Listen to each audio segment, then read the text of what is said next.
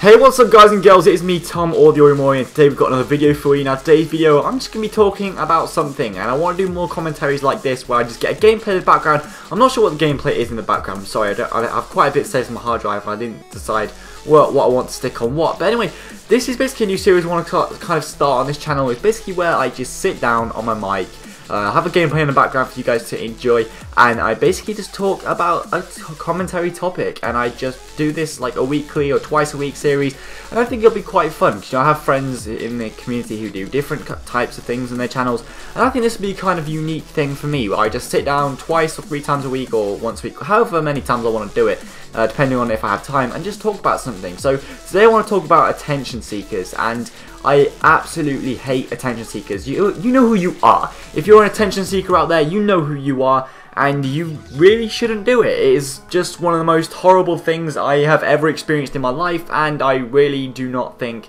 that you should be doing it. So I'm just going to get into my points of why I hate it. So first of all, there's a girl at my school, I'm not going to be giving out her name, but she is the biggest attention seeker in the world. She changes her haircut all the time, she always comes in and pretends she has broken legs and stuff like that, and she is just horrible. She has the most annoying voice in the world, and the only reason she has that annoying voice is just so she can get attention from other people.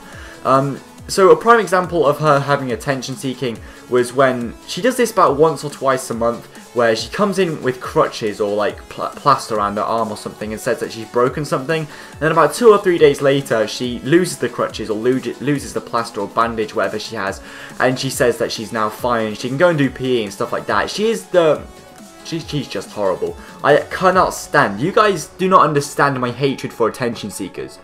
Another prime example of attention seeker is the people who bumlick teachers, and they literally bumlick teachers so they can get good reports on their like grades, I suppose, or their reports, and then they just bumlick. Oh, I cannot stand these sorts of people. They literally bumlick the teacher just so they can get good marks, and it's basically attention seeking. It's another version of attention seeking. It's like when the teacher's like, okay, does anybody know the answer to this question? Straight away they're like, I know the answer.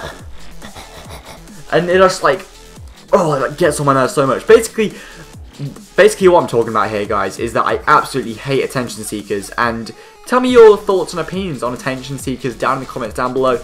I gave 1 or 2 points here on my thoughts of attention seekers. Sorry that the video has been kind of short today, but I really need to start revising for my exams. I've got 8 left as of today, and yeah, I'm really happy because I've got 12 out of the way, but I've only got 8 left now, which is pretty decent. But anyway, hopefully you guys enjoyed this video. If you want me to see more where I just like ramble on about something randomly, or just have a go at something that's happening in the community or something, let me know in the comment section down below. Let's try and reach 50 likes on this video. You guys have been consistently hitting 50 likes on videos recently, and I'll see you guys in future videos. Hope you have a great day. Goodbye.